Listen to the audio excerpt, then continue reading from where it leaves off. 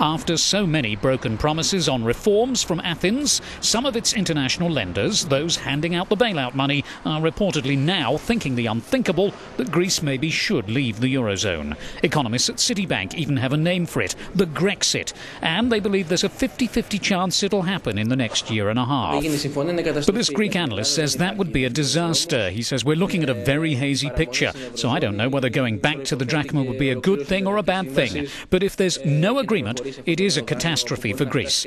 There's no other option to remaining in the eurozone and persuading our eurozone partners that Greek debt is sustainable.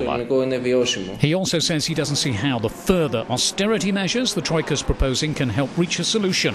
And even the ratings agency Standard & Poor's has just criticised the eurozone's one-sided focus on austerity rather than growth.